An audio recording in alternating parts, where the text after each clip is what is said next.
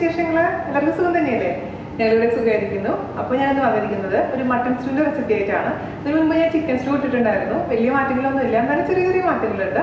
അപ്പോൾ ഈ ക്രിസ്മസ് സ്പെഷ്യലായിട്ട് നമ്മുടെ മട്ടൺ സ്റ്റൂ തയ്യാറാക്കി നോക്കാൻ മറക്കരുത്. ഇന്നലെ ഇട്ടുണ്ടായിരുന്ന ഡയമണ്ട് കട്ട്സ് ഒരുപാട് പേര് ട്രൈ ചെയ്തിട്ട് എനിക്ക് ഫോട്ടോസൊക്കെ അയച്ചിട്ടുണ്ടായിരുന്നു.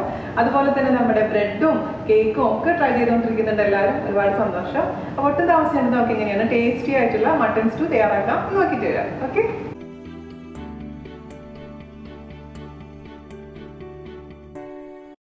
അപ്പോൾ നമുക്ക് മട്ടൺ സ്റ്റൂ ഉണ്ടാക്കാൻ തുടങ്ങിയാലോ? അതിനുവേണ്ടി ഞാനിവിടെ ഒരു 600 ഗ്രാം മട്ടൺ എടുത്തിട്ടുണ്ട്.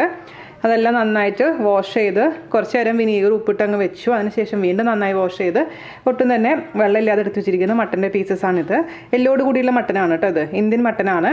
അപ്പോൾ നമുക്ക് മാറ്റി വയ്ക്കാം. ഓക്കെ, പിന്നെ നമുക്ക് ഇതിലേക്ക് വേണ്ടത് എന്താണെന്ന് വെച്ച് കഴിഞ്ഞാൽ ഒരു 3 അല്ലി വെളുത്തുള്ളി, ഒരു ചെറിയ കഷ്ണം ഇഞ്ചി, ഇതെല്ലാം നീളത്തിൽ അരിഞ്ഞതാണ്, ഒരു 4 പച്ചമുളക്, ഒരു സവാള, കുറച്ച് കറിവേപ്പില. പിന്നെ നമുക്ക് വേണ്ടത് ഇതിലേക്ക് ആവശ്യമുള്ള സ്പെഷ്യലായിട്ടുള്ള ഗരം മസാലയാണ്.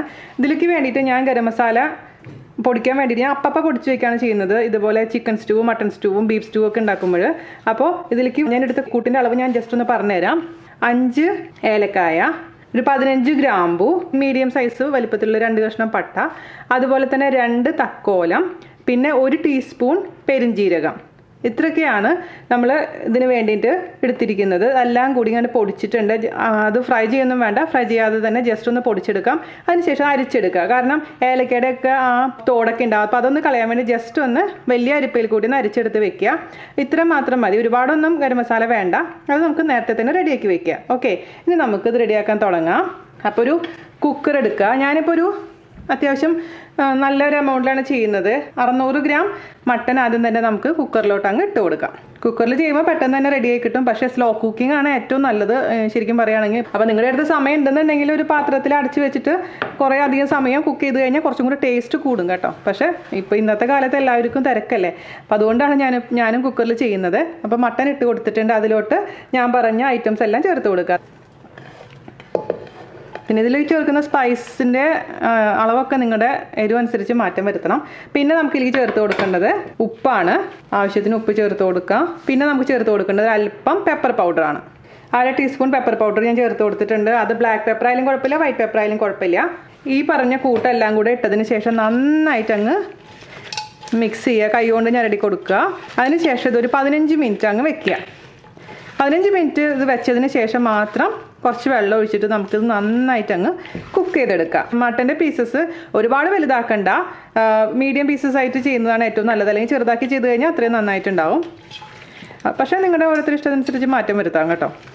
അപ്പോൾ സവാളയ്ക്ക് പകരം ചെറിയുള്ളി ഇടുകയാണെങ്കിൽ കുറച്ചും കൂടി ടേസ്റ്റ് കൂടും. എല്ലാവരുടെ അടുത്ത് ഇപ്പോൾ ചെറിയുള്ളി ഇല്ലാത്തതുകൊണ്ടാണ് ഞാനൊരു സവാള ചേർത്തിരിക്കുന്നത്. ഇനി വഴറ്റുന്ന സമയത്ത് നമുക്ക് സവാളയുടെ ആവശ്യമുണ്ട്. ഇപ്പോൾ ഇത്ര മതി. 15 മിനിറ്റ് അങ്ങ് അടച്ചു വയ്ക്കാം. ഓക്കെ, അപ്പോൾ അതൊരു 15 മിനിറ്റ് കഴിഞ്ഞിട്ടുണ്ട് കേട്ടോ. അപ്പോൾ അതിലോട്ട് നമുക്ക് ഞാൻ നേരത്തെ ഒരു നുള്ള് ഗരം മസാല ഇടാൻ മറന്നുപോയി. ഒരു നുള്ളി ഇട്ട് കൊടുത്താൽ മതി. അതും കൂടി ഇട്ടിട്ട് വേണം മാരിനേറ്റ് ചെയ്യാൻ കേട്ടോ. അതൊന്നും കൂടെ മിക്സ് ചെയ്ത് കൊടുക്കുക. ഇനി അതിലോട്ട് നമുക്കൊരു മുക്കാൽ ഗ്ലാസ് വേണം.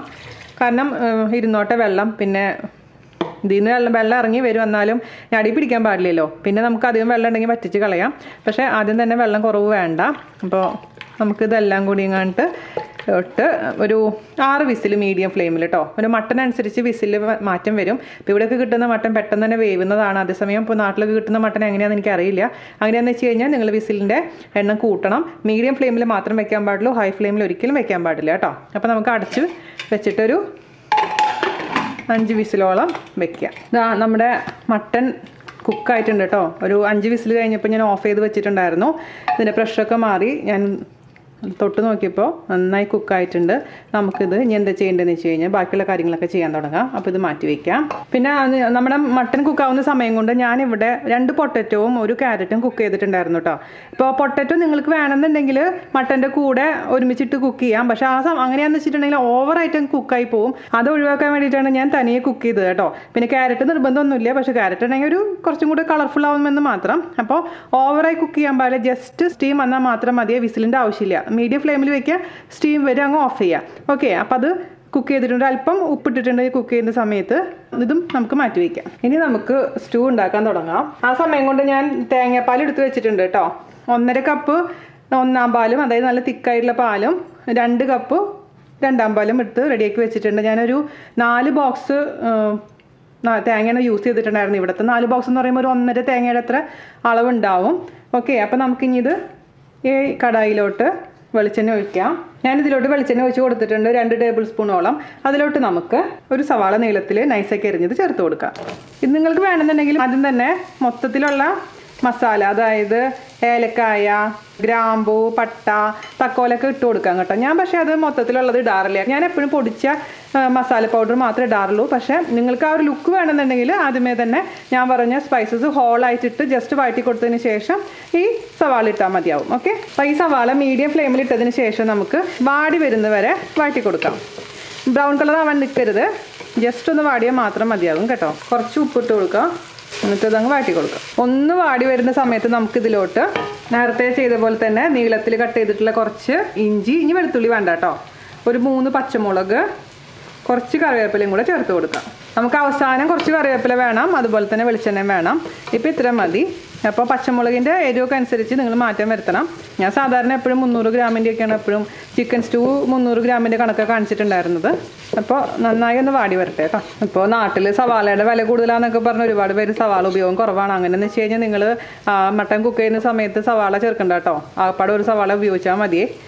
സവാള ചേർക്കുമ്പോൾ ടേസ്റ്റ് കൂടുതലാവും, അല്ലെങ്കിൽ ചെറിയ ഉള്ളി ചേർക്കാം. ഓക്കെ, അപ്പോൾ നമ്മുടെ സവാള അത്യാവശ്യം വാടിയിട്ടുണ്ട്, ബ്രൗൺ കളർ ആയിട്ടില്ല. ആ സമയത്ത് നമുക്ക് വേവിച്ച് വെച്ചിരിക്കുന്ന മട്ടൻ ചേർത്ത് കൊടുക്കാം.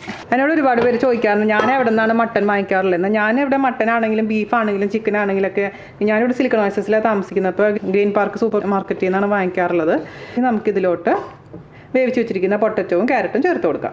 1/2 ഗ്ലാസ് വെള്ളം ഒഴിച്ചിട്ടാണ് പൊട്ടറ്റോവും ക്യാരറ്റും വേവിച്ചിട്ടുണ്ടായിരുന്നത്. ആ വെള്ളം കൂടി ചേർത്ത് കൊടുത്തിട്ടുണ്ട്. എന്നിട്ട് നമുക്ക് വീണ്ടും നന്നായിട്ട് അങ്ങ് മിക്സ് ചെയ്ത് കൊടുത്തതിന് ശേഷം ഇത് വെള്ളം കുറച്ചൊന്ന് വറ്റിക്കണം. കാരണം നമുക്കിനി തേങ്ങാപ്പാൽ 2 തരത്തിൽ തേങ്ങാപ്പാൽ ചേർക്കേണ്ടതാണ്. അതിന് മുമ്പായിട്ട് ഒരു അല്പം ഗരം മസാല, നമ്മൾ പൊടിച്ച് വെച്ചിരിക്കുന്ന ഗരം മസാല ഒരു നുള്ള് നമുക്കതിലേക്ക് ചേർത്ത് കൊടുക്കാം. ഗരം മസാലയുടെ അളവൊക്കെ നിങ്ങളുടെ ഇഷ്ടത്തിനനുസരിച്ച് മാറ്റം വരുത്തണം കേട്ടോ. ഞാൻ ഓവറായിട്ട് ഗരം മസാല ഇടാറില്ല. അപ്പോൾ നമുക്ക് ഫ്ലെയിം കൂട്ടാം. ഹൈ ഫ്ലെയിമിൽ ഇട്ടതിന് ശേഷം വെള്ളം ഒന്ന് നന്നായി ഒന്ന് വറ്റട്ടെ. ഓക്കെ, ഇത് കഴിക്കാത്ത കാരണം ചേട്ടനോട് ഉപ്പ് നോക്കാൻ പറയായിരുന്നു. ചേട്ടൻ ഇപ്പോൾ കഴിച്ചുകൊണ്ടിരിക്കുക. പറയുന്നത് തേങ്ങാപ്പാൽ ഒഴിക്കേണ്ടത് ഇപ്പോഴാണ് ടേസ്റ്റ് കൂടുതലെന്ന്. എന്ത് പറയാനാണ്, ഞാനിടും അവസാനം കുറച്ചും കൂടെ. അപ്പോൾ നമ്മുടെ ഇത് ഏകദേശം ഒന്ന് വറ്റി വരുന്നുണ്ട് കേട്ടോ. ഇനി ഇതിലോട്ട് നമുക്ക് 2ാം പാൽ ഒഴിച്ചു കൊടുക്കാം. 2ാം പാൽ എന്ന് പറയുമ്പോൾ ഒരു 2 ഗ്ലാസ് 2ാം പാൽ ഒഴിച്ചു കൊടുക്കാം. അത് അത്യാവശ്യം ഇതേപോലെ തന്നെ കുറുകണം. അതിന് ശേഷം അവസാനമാണ് 1ാം പാൽ തൈം പാൽ ഒഴിച്ചു കൊടുക്കേണ്ടത് കേട്ടോ. ഇതും മീഡിയം ഫ്ലെയിമിലിട്ട് അങ്ങ് കുക്ക് ചെയ്തെടുക്കുക. ഓക്കെ, അപ്പോൾ നമുക്ക് ഇത് കുറച്ചും കൂടെ വറ്റട്ടെ കേട്ടോ. നമ്മുടെ സ്റ്റൂവിൻ്റെ ഒരു 1/4 ഭാഗം റെഡി ആയിട്ടുണ്ട്. തേങ്ങാപ്പാൽ 2ാം തേങ്ങാപ്പാൽ ഒഴിച്ചതിന് ശേഷം അത്യാവശ്യം തിക്കായിട്ടുണ്ട്. ഇനി നമുക്ക് എന്ത് ചെയ്യണം, അവസാനത്തെ തേങ്ങാപ്പാൽ, അതായത് കട്ട് തേങ്ങാപ്പാൽ ഒഴിച്ചു കൊടുക്കാം. ഒരു 1.5 ഗ്ലാസ് കട്ട് തേങ്ങാപ്പാലാണ് നമുക്ക് ഒഴിച്ചു കൊടുക്കേണ്ടത്. അതിനുശേഷം നമ്മളിത് തിളപ്പിക്കാൻ പാടില്ല. ജസ്റ്റ് ഒന്ന് ചൂടായ ശേഷം അപ്പോൾ തന്നെ അങ്ങ് ഓഫ് ചെയ്ത് വെക്കുക. കട്ട് തേങ്ങാപ്പാൽ ഒഴിച്ച് തിളപ്പിച്ച് കഴിഞ്ഞാൽ അതങ്ങ് പിരിഞ്ഞു പോകാനുള്ള ചാൻസ് ഉണ്ട്. അതുകൊണ്ടാണ് തിളപ്പിക്കാൻ പാടില്ല എന്ന് പറയുന്നത്. പിന്നെ ഹോട്ടലിലൊക്കെ എന്താ ചെയ്യാന്ന് വെച്ച് കഴിഞ്ഞാൽ നിങ്ങൾക്ക് ഇത് ലൂസായി തോന്നുന്നുണ്ടെങ്കിൽ അതിലല്പം കോൺഫ്ലോർ ഈ തേങ്ങാപ്പാലിൻ്റെ കൂട്ടത്തിൽ കൂടെ മിക്സ് ചെയ്ത് അങ്ങ് ഒഴിക്കുക. അപ്പോൾ കുറച്ചും കൂടെ തിക്നെസ് വരും. പക്ഷേ നമ്മൾ വീട്ടിൽ ചെയ്യുമ്പോൾ അതിൻ്റെ ആവശ്യമില്ല. പിന്നെ നമ്മൾ തേങ്ങാപ്പാൽ നല്ല തേങ്ങാപ്പാൽ ആയതുകൊണ്ട് നല്ല അത്യാവശ്യം ചെറിയൊരു മധുരമുണ്ട്. അല്ലെങ്കിൽ ഒരു നുള്ളു വേണമെങ്കിൽ പഞ്ചസാര ചേർത്ത് കൊടുക്കാം. പക്ഷേ ഞാൻ ചേർക്കുന്നില്ല കേട്ടോ. അപ്പോൾ നമുക്കിതിലേക്ക് ലാസ്റ്റ് തേങ്ങാപ്പാൽ ഒഴിച്ചു കൊടുക്കാം. ഞാൻ തേങ്ങാപ്പാൽ ഒഴിച്ചിട്ടുണ്ട്. ഞാൻ പറഞ്ഞ പോലെ ജസ്റ്റ് ഒന്ന് ചൂടായാൽ മതി. പിന്നെ ഇത് ഇരിക്കുമ്പോൾ കുറച്ചും കൂടെ തിക്കായിട്ട് മാറും. അതുകൊണ്ട് നിങ്ങളിപ്പോൾ കാണുമ്പോൾ ഒരുപാട് ലൂസാന്ന് തോന്നി ടെൻഷൻ്റെ ആവശ്യമൊന്നുമില്ല. തണുക്കുമ്പോൾ ശരിക്കും കറക്റ്റ് കൺസിസ്റ്റൻസി ആയിരിക്കും. ജസ്റ്റ് ചൂടാകുമ്പോൾ നമുക്കിതങ്ങ് ഓഫ് ചെയ്യാം.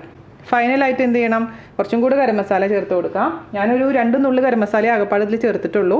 അപ്പോൾ നമ്മൾ പൊടിച്ച് വെച്ചിരിക്കുന്ന ഗരം മസാല മുഴുവനും ചേർക്കണ്ട കേട്ടോ. പിന്നെ ഗരം മസാല ഒട്ടും താല്പര്യമില്ലെങ്കിൽ ഒഴിവാക്കാം. ഇച്ചിരി കൂടെ ചേർത്ത് കൊടുത്തിട്ടുണ്ട്. ഞാൻ ഓഫ് ചെയ്യാണേ. ചൂടായിട്ടുണ്ട്. ഞാൻ അവസാനമായിട്ട് ചേർത്ത് കൊടുക്കേണ്ടത് കുറച്ചും കൂടെ കറിവേപ്പില, ഒരല്പം നമ്മുടെ വെളിച്ചെണ്ണ. ഈ അടുപ്പിൻ്റെ ചൂടായി ഉള്ളതുകൊണ്ടാണ് കേട്ടോ ഇങ്ങനെ തിളയ്ക്കുന്ന പോലെ തോന്നുന്നത്. ഞാൻ ഓൾറെഡി ഓഫ് ചെയ്തിട്ടുണ്ടേ. അപ്പോൾ കറിവേപ്പില ചേർത്ത് കൊടുത്തിട്ടുണ്ട്. ഒരല്പം വെളിച്ചെണ്ണയും കൂടെ നമുക്ക് അങ്ങ് സ്പ്രിങ്കിൾ ചെയ്ത് കൊടുക്കാം. വെളിച്ചെണ്ണ ഒഴിച്ച് കൊടുത്തിട്ടുണ്ട്. ഓക്കെ, പിന്നെ 2 പച്ചമുളകും കൂടെ നമുക്ക് വേണമെങ്കിൽ അങ്ങ് മുറിച്ചിട്ട് കൊടുക്കാം കേട്ടോ. അതൊക്കെ എരിവ് നോക്കിയിട്ട് ചെയ്തോളൂ കേട്ടോ. നമുക്കിത് അടച്ച് വെക്കാം. അതിനുശേഷം ഞാൻ ചേട്ടന് കൊടുക്കാം. ടേസ്റ്റൊക്കെ നോക്കാൻ ചേട്ടൻ പറയാം അഭിപ്രായം. സാധാരണ സ്റ്റൂവിന് ഒരു മൈൽഡ് എരിവ് മതി. എന്നാലും കാഴ്ചയ്ക്കും ഒരു പച്ചമുളക് അവസാനം ചേർത്ത് കൊടുക്കുമ്പോൾ ഒരു പ്രത്യേക വാസന വരും, നല്ല ടേസ്റ്റ് ആയിരിക്കും. അപ്പോൾ ഇത് അടച്ചു വെക്കാം. ഇനി 5 മിനിറ്റിന് ശേഷം നമുക്ക് സെർവ് ചെയ്യാം. അപ്പോൾ നമ്മുടെ സ്റ്റൂ ഒരു 10 മിനിറ്റ് അടച്ചു വെച്ചിട്ടുണ്ടായിരുന്നു കേട്ടോ. അപ്പോൾ സംഭവം കുശാലായിട്ടാണെന്ന് ചേട്ടൻ പറഞ്ഞത്. ചേട്ടൻ നമ്മുടെ ഹോം മെയ്ഡ് ബ്രെഡിൻ്റെ കൂടെ കഴിക്കാൻ പോവുകയാണ്. ഒരുപാട് പേര് ബ്രെഡ് ഉണ്ടാക്കിയെന്ന് എനിക്കറിയാം. ഒരുപാട് താങ്ക്സ് ഉണ്ട്. അപ്പോൾ ചേട്ടാ എന്തത് ബ്രെഡ് ഇതാ, ബ്രെഡിലോട്ട് അങ്ങ് ഒഴിച്ച് കൊടുക്കണ്ടേ? എങ്ങനെ ഒഴിക്കണ്ടേ? ഇതിൻ്റെ മുകളിൽ കൂടെ അങ്ങ് കുതിർത്തി കൊടുക്കുക അല്ലേ? കഷ്ണം തരാം. നല്ല മട്ടനാണ് ചേട്ടാ, നന്നായി കുക്ക് ആയിട്ടുണ്ട്. കറുത്തിരിക്കുന്നതാണ് മട്ടനില്, അലിഞ്ഞു പോകുന്നുണ്ട്. അപ്പോൾ എല്ലാവരും തയ്യാറാക്കി നോക്കുക. അതിനുശേഷം അഭിപ്രായം പറയാൻ മറക്കരുത്. അപ്പോൾ നമ്മുടെ ക്രിസ്മസ് സ്പെഷ്യലായിട്ടുള്ള അപ്പവും വട്ടയപ്പവും അതുപോലെ തന്നെ എന്താ പറയുക എല്ലാ സംഭവങ്ങളും നമ്മൾ ഇട്ടിട്ടുണ്ട്. നിങ്ങൾക്ക് ആവശ്യമുള്ള എല്ലാ ഐറ്റംസും നമ്മൾ വീനാസ് കറിവേപ്പില ഇട്ടിട്ടുണ്ട്. അപ്പോൾ മട്ടൺ സ്റ്റൂവും കൂട്ടി ഒരു പിടി പിടിക്കുക. അതിനുശേഷം അഭിപ്രായം പറയാൻ മറക്കരുത്. അപ്പോൾ അടുത്ത അടിപൊളിയായിട്ട് റെസിപ്പി ആയിട്ട് വരുന്നവരെ നന്ദി, നമസ്കാരം. Thank you. പ്രാക്ടീസ് ചെയ്യാം. എന്താ കഴിച്ച് പ്രാക്ടീസ് ചെയ്യാം? നാളെ കഴിക്കണ പോലെ കഴിക്കാൻ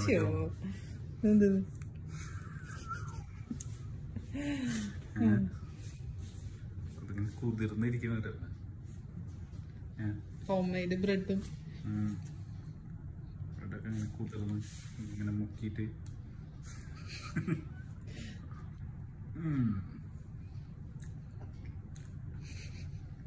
അത്രയ്ക്ക് അങ്ങനെ ആക്ഷൻ പുള്ളി വായിലിട്ടിട്ട് ഓരോ ചവയും നല്ല ആസ്വദിച്ചാൽ നമ്മളത് വിളിങ്ങിയല്ലേ ശരിയുള്ളൂ. ഓരോരുത്തരും ഓരോന്ന് പറഞ്ഞിട്ടുണ്ടെന്ന് അറിയില്ല. ഫുഡ് ആസ്വദിച്ച് കഴിക്കാനൊരു നന്നായിട്ട് മട്ടൻ ഇങ്ങനെ വായിൽ വെച്ച് അലിഞ്ഞു പോണ മട്ടനാണല്ലോ. ഇളയ മട്ടൻ എല്ലൊക്കെ അങ്ങനെ കടിക്കുമ്പോഴേക്കും അങ്ങനെ നമ്മളെ മട്ടൺ സ്റ്റൂ ഇല്ല എന്നുള്ള പരാതി തീർത്തു കൊടുക്കാന്ന് വിചാരിച്ചു ക്രിസ്മസ് ആയിട്ട്. അപ്പൊ താങ്ക് യു ചേട്ടാ. കഴിച്ചോ? ഇനി കഴിച്ചു കഴിഞ്ഞാൽ അവർക്ക് പച്ചമുളക് എടുത്ത് കടിച്ചോ? പച്ചമുളക് കൂടെ കഴിച്ചു കഴിഞ്ഞാൽ താങ്ക് യു.